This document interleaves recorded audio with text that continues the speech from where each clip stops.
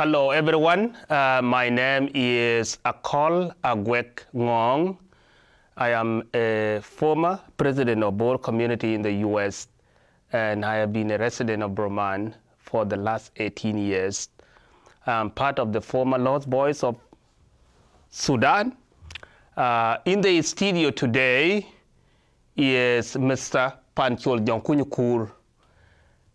He was an old-time educator from Sudan, beginning teachings in 1978. And the reason why he is in the studio today is because he was one of the founding teachers of the Lost Boys education back in Ethiopia in 1987, 1988.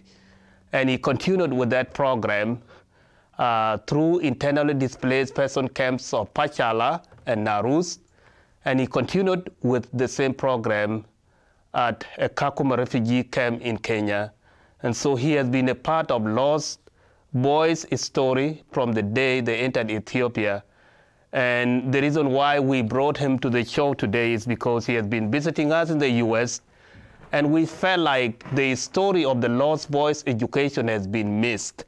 And so our focus today in the studio is to talk about how he and his colleague actually established education. It is going to focus on education of the Lost Boys from Ethiopia all the way to Kenya. And then we'll talk very briefly about how the resettlement of the Lost Boys came about in the late 1990s.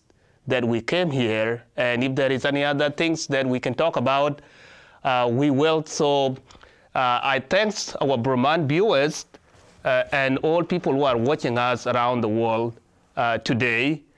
So we welcome you, Usas Panchol, to the studio. Welcome to Brahman. And with me here is Meghan, who is also going to be a cause of the program.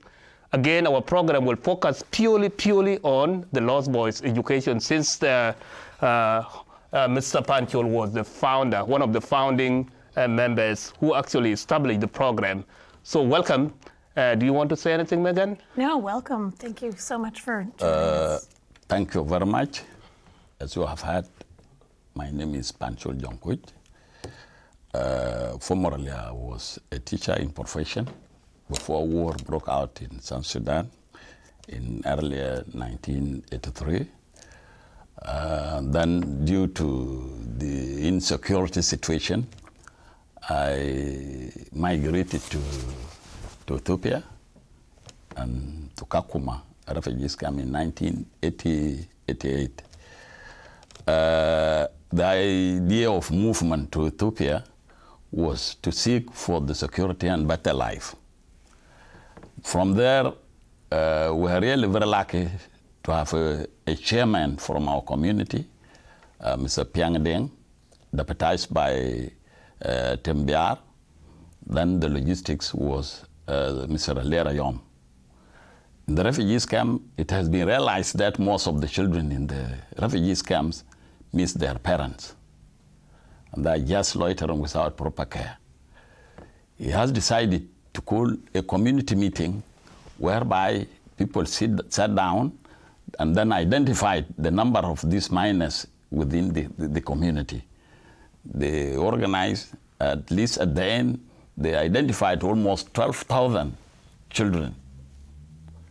As a result, people went and organized for a meeting so that they are regrouped in group, in which every group was made 1,000. Each group 1,000. They established almost 10 groups of minors. They built for themselves shelters with the support of the caretakers. Then we, the teachers, volunteers to continue, if possible, in taking care, then organize some sort of teaching. With the help of UNHCR, and the management of the camp, we were able to open some classes for them. And it was a bit very difficult because which curriculum to adopt because in Ethiopia, they were teaching the Amharic, which is contrary with our situation back home. Then, culturally, we differ a bit with Ethiopia. So we resort to decide jointly with the UNHCR and the management of the camp to adopt the Kenyan curriculum. So the Kenyan curriculum was adopted in Ethiopia? Due to similarities in culture and environment. Then from there, UNHCR was able to facilitate and bring in some books and curriculum. Then we started teaching in 1988. We continued in 1989. We continued up to 90. In 91, when the Prime Minister Mengistu was overthrown, then we had a lot of worries. Then we decided to evacuate children to the liberated areas of South Sudan, particularly in Poshala. That was very hard and difficult withdrawal because the attacking group were following us. Then we have to rush. A lot of losses occurred in a particular place called Gilo. We managed to move up to Poshala. In Poshala, they were organized and we continue with them. We organize them and we keep them in a very hard life because there were no food for some days. But Red Cross came in and the SRRC, which is South Sudan Relief and Rehabilitation Commission, they came for an assessment. Later on, after 1 month, the food was brought, airlifted. We continued for the whole of 91. In 92, there was also a preparation of the South Sudan government joined with the Sudan government to attack Poshala. Then we had to move out from Poshala with the children. Some of them were later on caught and sent to Khartoum, and we rushed with some of them up to a place, up to Buma. From Buma, we came to Koragrab. Luckily enough, the Red Cross followed us, and then came with some trucks that facilitate us because it's an arid area where there's no water. An area also was completely full of hazards. Then we managed to move off to Magos. And I was really very happy just to see. This picture. In this picture, I was with these children. And in this place, we were even attacked. We lost some children, almost 7, some of them of that kind lost in this attack. Huh. From there, were you here? I was here. I mean, this picture. You were here in this picture. And in myself, I was accompanying them in this picture. Yeah. So I was really very happy just to see this one. And where are you in this picture? You cannot see. You cannot see. But I mean, where in Sudan are you? It would have been between a place called Magos and Kapoita. Okay. And so Kapoita. Somewhere between Poshan and Narus. And Narus. Okay. Then it was a long journey, very hard. We managed to move up to Kapoita, then from there to Narus. And how many children are here at this point? The number increased because we were moving with some families that were following almost 16,000. The number increased. 16,000. 16,000. Yeah. So we travel up to Narus. In Narus, the area was prepared by the Red Cross. Some food was there prepared, and then when we came to Narus, they were provided food. People settled. Very unfortunate attack again, Kapoita. We had to move with the children to the Kenyan border. When we reached Kenyan border, UNHCR came and picked the children to Kakuma. Kakuma. That was the little story about how we moved that long journey up to Kakuma. And at that point, 16,000 are moving into the Kakuma camp. Exactly. And how many people are in Kakuma already? Because that's a huge camp there, right? It's huge camp. There was nobody at Kakuma. At that point? And so it was actually opened by the UNHCR. Okay. And so the teacher, Mr. Panchol, just said that there were 16,000 children. Yeah. Children. But when you add the families... I did not include the families because it was just a mob movement. Yeah. We are unable even to count. But we know the number of the minors because we were the one escorting them. Yeah. So in Kakuma, the process of continuing with education continued. with the support of UNHCR. Some NGOs that are connected with education came in, like Radabanan,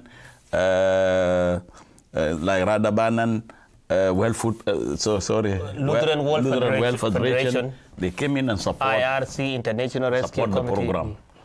So we came and divided the teachers into two. A group that stay at the residence areas with them to control them because they don't have parents. We call them caretakers. A group that teach in the class physically. So we came and divide the teachers into two. The group that they sleep with them, control them, counsel them. And then a group that teach them at daytime.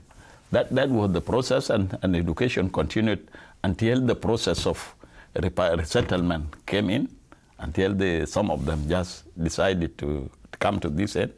So that's all about that. That's all about the movement of these people and how we organize them and push them to Kakuma. How you move from Ethiopia, 12,000 back to South Sudan, and then back to Kakuma. And back to Kakuma, then just travel that long way up to Kakuma. Yeah. Now you're both originally from Bor, right? Did you know one another before you were displaced? Did you know one another? I didn't know. He knows my parent, but I don't think he knew me. Yeah. But since the founding of the schools back in 1988, he became my teacher. Yeah. So I knew him then. Yeah. Yeah. And I have known him throughout this time. Yeah. Because he was one of the founding educators who actually built the program. What is the importance? How did you get called to become an educator? What is the importance of education to you? Yeah, in fact, it's professional. As I told you earlier, that I was a teacher. I'm trained on how to manage the primary education in terms of how to manage the primary school the curriculum, how to manage the resources, and so forth. So myself, I was the inspector of Zone 1 because we divided the schools into zones. And that was 1,000 students per zone? I was given Zone 1 as an inspector and member of Education Committee. That was the arrangement. But my job as teacher, I like it because I'm trained on that line. So when I came here, I thought I have to volunteer because these children are children of my own country. So if I'm staying idle, I have to give them what I have. So that was my contribution to my community. Yeah. And what's important about education? Why is it so important? Why when we're, as a people, struggling for food and shelter and life, why is education so important in that? Yeah, it was really very important because most of the schools in South Sudan were closed. Yeah. Because the civil war was very tough in the south. Some areas are overrun by the SPLM, and some areas were still under the government. So they remain, even those towns under the government remains as military barracks because the citizens ran out from it. So completely there was no education. So we thought when this country got an independent, who will manage it? So that's why we thought of educating this group so that when it comes to the level, to the stage of development, and then they can pick up from there. Yeah. So you're looking that ahead. This is how we see it was important.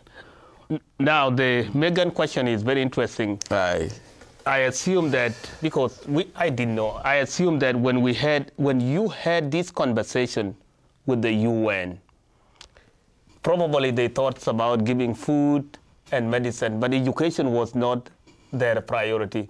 So you might have actually negotiated with the UN to actually support education as well. You see, when you see the rights of the human being, education is part of rights. And that's why we convince the UNHCR. Food is a service that is a right of the person, and education also is a right. So as right, we have to struggle to see into it that these children are getting educated. Yeah. Can you talk a little bit about what you were saying, the difference culturally between the Ethiopian curriculum and the Kenyan curriculum?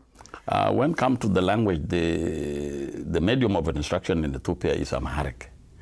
The national language, Amharic. The national is Amharic. Yeah. And then our national language is considered in Sudan is English and Arabic. Yeah. So when you take the Ethiopian language, it will not suit the environment at home. Yeah. And then, I mean, one of the things that strikes me, and I'm very naive about it, is the numbers of different cultural languages from Sudan that have come to settle in Vermont. And what was that like in the camps to have so many different cultural backgrounds just from South Sudan, tribal differences or tribal languages?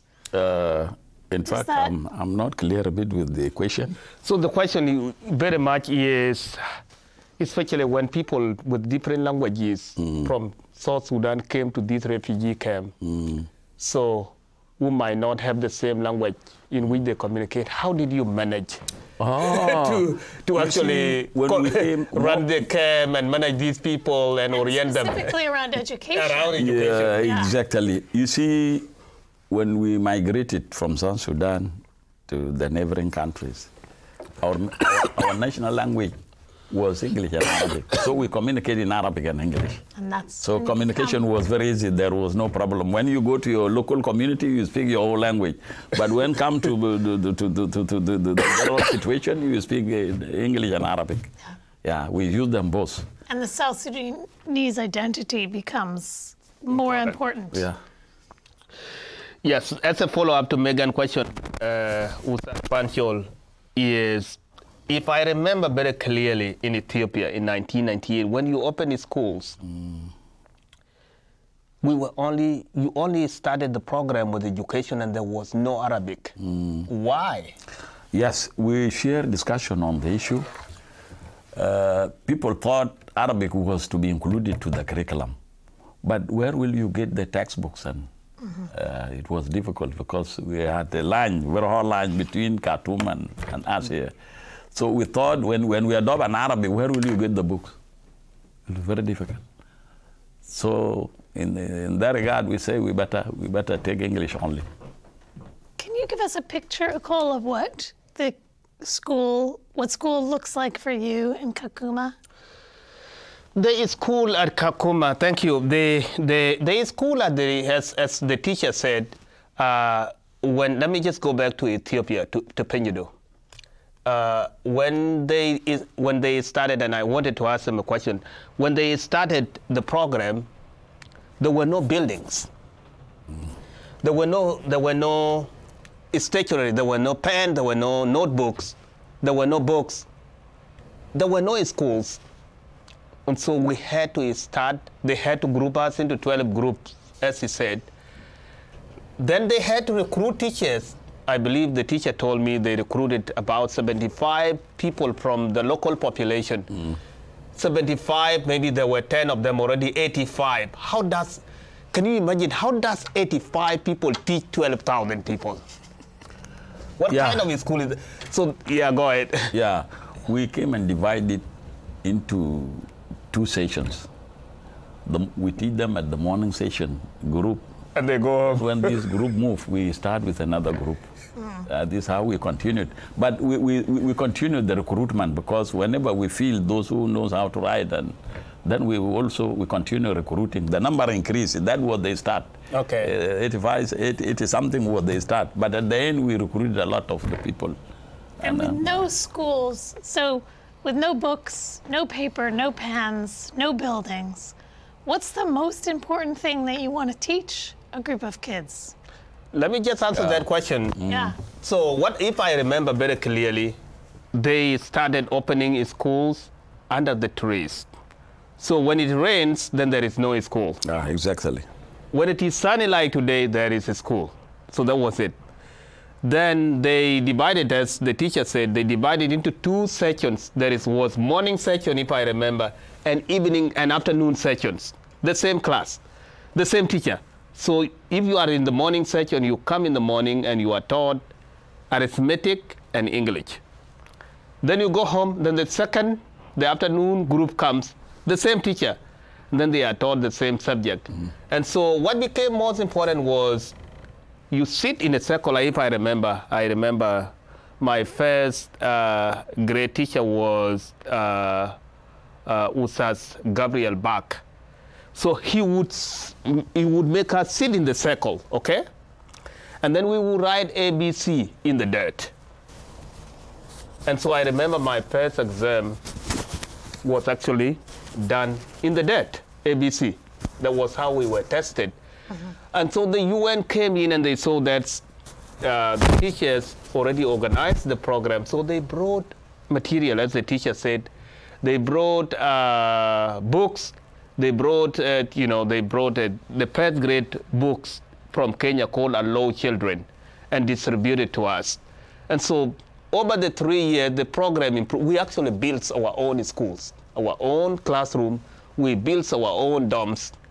And then the UN supplied us with the books and the notebooks and the pens and the pencil. What I don't remember is and I don't know, were you paid or were you volunteers? We were volunteers. Volunteers. Volunteer. There was no pay.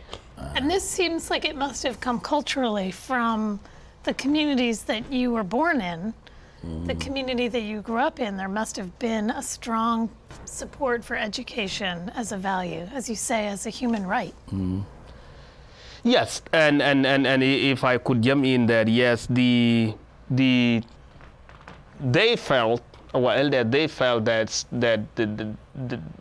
the population of South Sudan was losing education because of the war.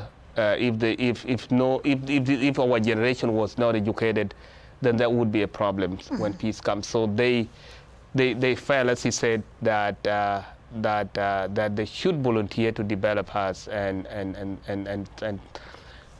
I didn't remember what was happening, what the discussion were. We were just there and received whatever service that was given to us, and in this case, it was education. Yeah. In addition, we had also women group organized in the camp, and whenever there are children that malnourished, then they organize porridge, the soft food for them.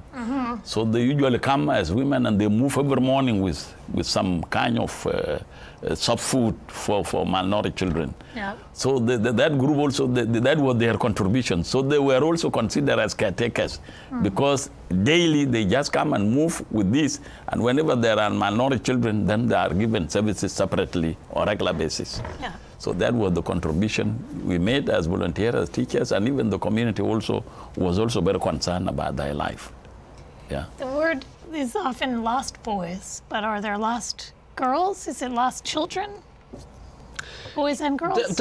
Yeah, and even here, as I said here on the program many times, yes, there were lost girls.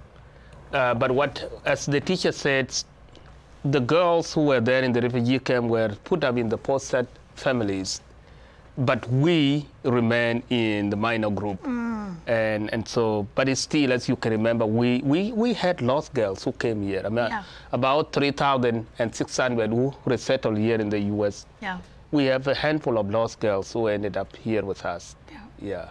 But the name Lost Boys, I didn't know until I came here, was when people called me a Lost Boy. When you came to the United States. And then people began calling us Lost Boys. That was how I learned about the name. Yeah. Before that, nope.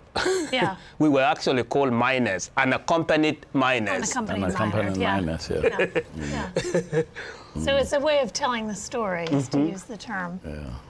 I mean, I'm struck by the Sudanese community here, the strong value that education plays.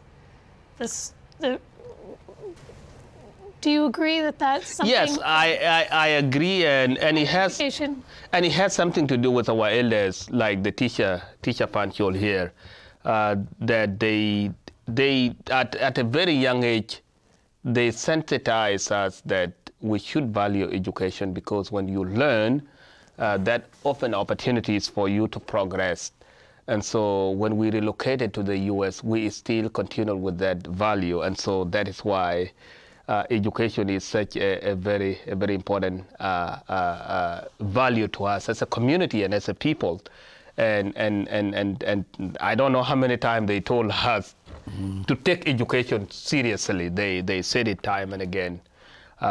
So that is why it is stuck with us. So let me go back to the teacher and ask so now it is 1998, 97, and then the US or the UNHCR and the USA, we want to take these boys. How did it happen? I mean... In fact, there was little resistance from some communities. And some communities do see when these children go there, they will get better life. They might also get the education.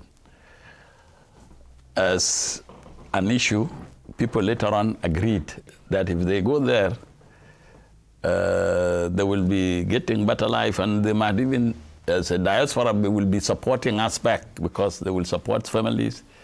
And even those who might come to South Sudan also will transfer the education they gain to South Sudan and help in the development of South Sudan. So at the end, we came to realize that they are going to USA is not harmful, is good. But yet, some people, including me, were seeing when they say lost boy, we thought our children got lost. But at the end, the issue of loss was really in our concept, was really very bad. If our children lost, how will we get them? Yeah.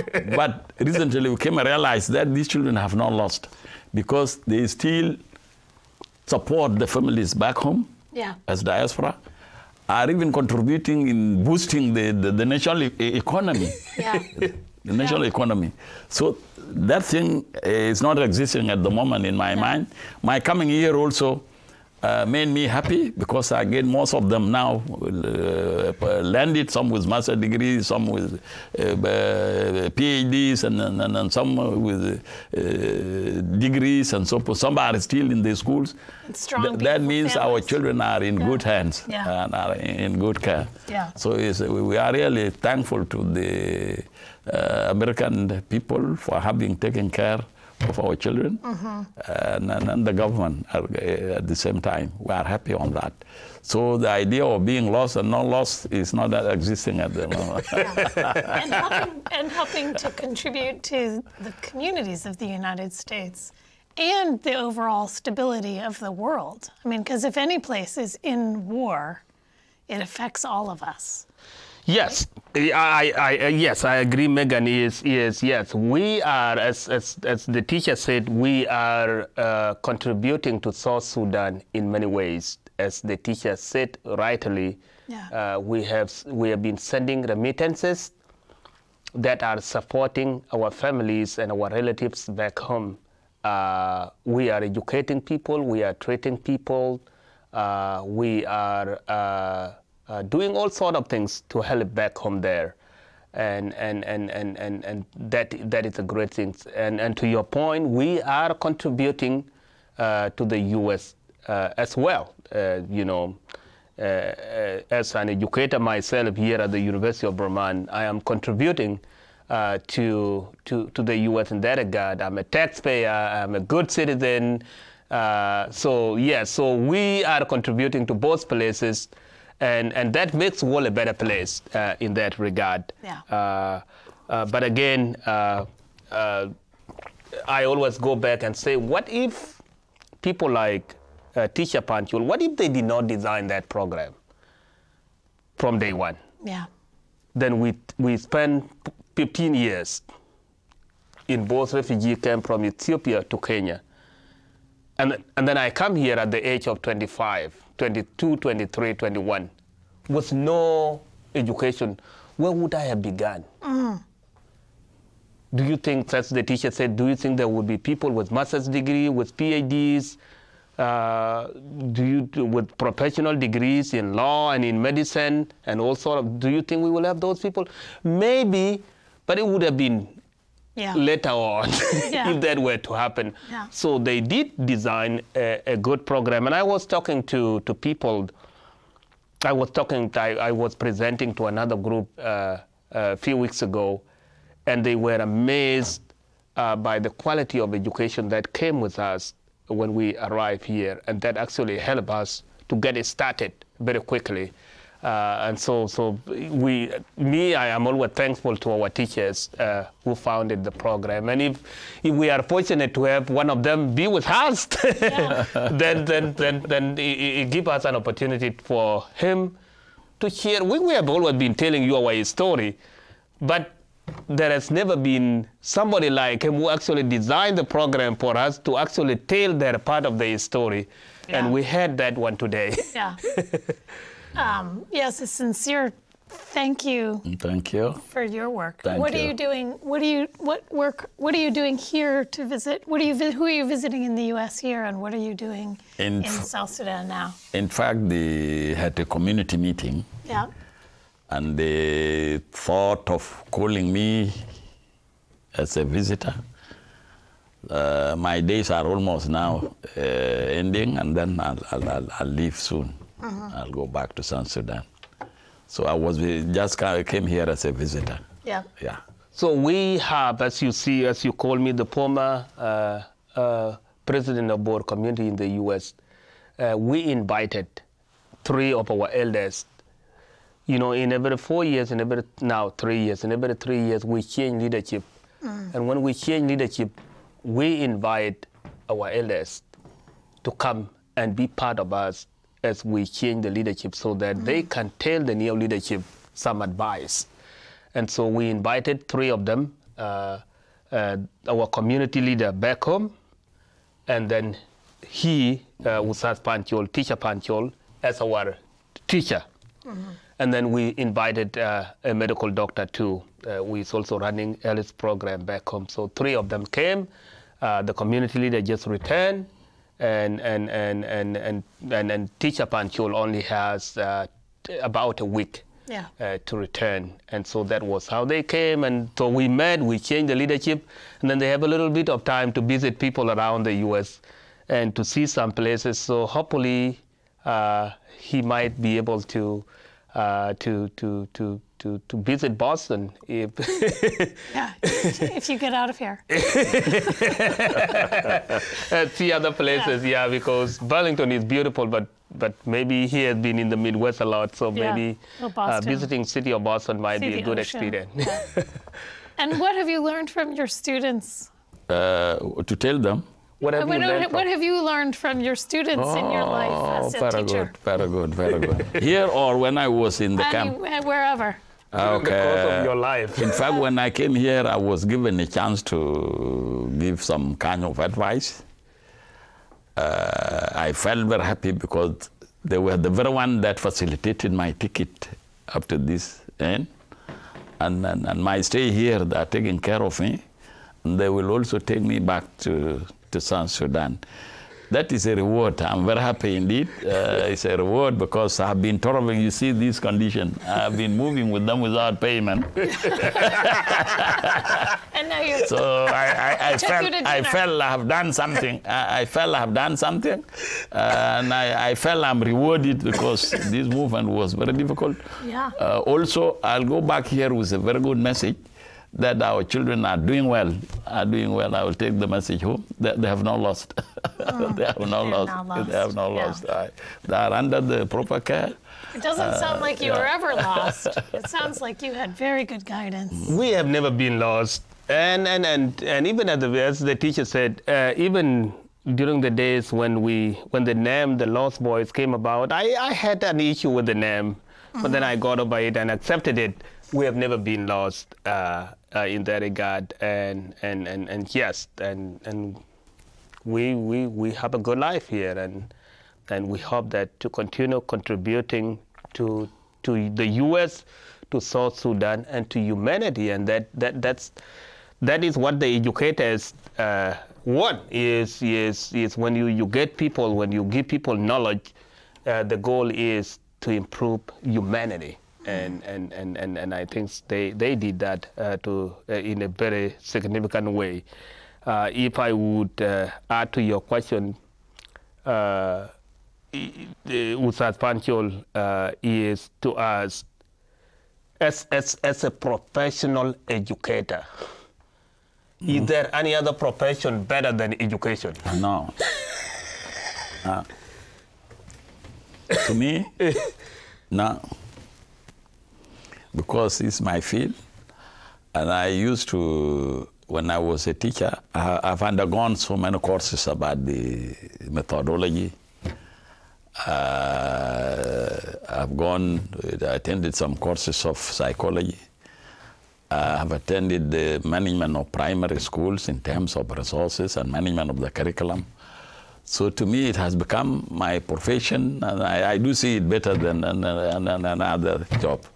The reason I'm asking that, and I will, Teacher Panchol, I will, the reason why I ask you this question is, and Meghan, you would agree with me, education tend not to be rewarded in a way other professions are. Do you agree with me? Even here in the U.S., public school teachers, in Teacher Panchol profession basically is K through 12. If we are talking about American education curriculum, he would be expert in K through 12. Yeah.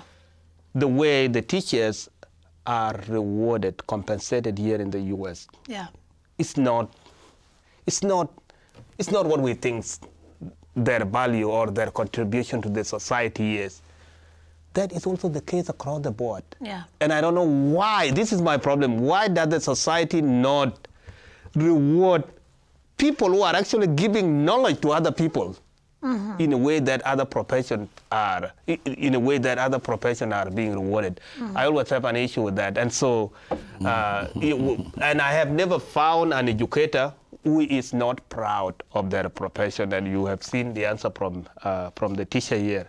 One last question is, since you start teaching in 1978 up to now, you have educated a lot of people. It's a lot of people. If you could look at back in Sudan, and then all in the refugee camp and internally displaced person camps and up to now, what is the one thing you are proud of? Yeah, in fact, I'm always very proud. I remember I went to the hospital in Juba. I went and found a very long queue. Long line. Long line. Then when I came and stand behind, one of my boys, I thought, saw me as a medical doctor. He has just ordered workers to come and call me, and I was given #1 treatment. I'm very proud about that. This is my production. This is my product. You're recognized. This is my product. You were so, recognized. that's fine. Yeah. Also, when I was invited, I was doing the other businesses. But they say, let us bring our teacher. Let us bring our teacher.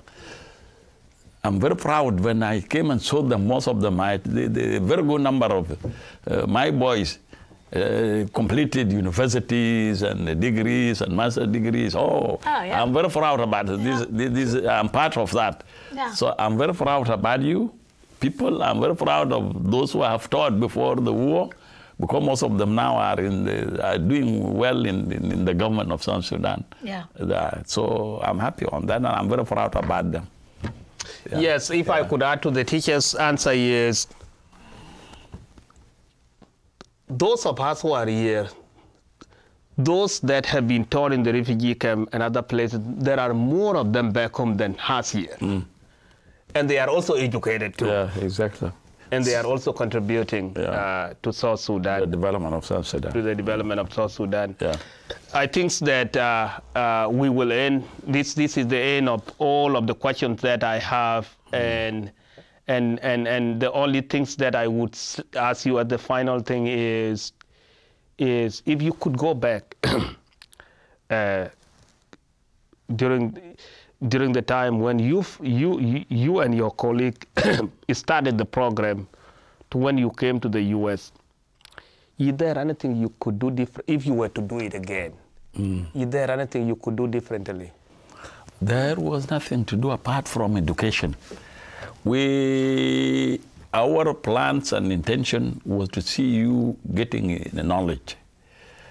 When the country got an independent, automatically the question of development and service delivery comes in.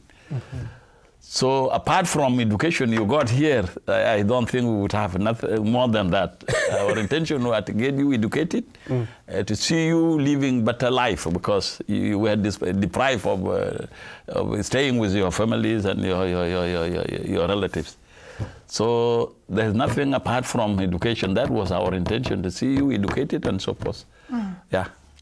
Is there any final question, Meghan? I think not. I think you're continuing to be an educator now in South Sudan. I'm almost retiring. Yeah. I'm almost 66, 67 years now. Yeah. So I'm doing other businesses now at the moment.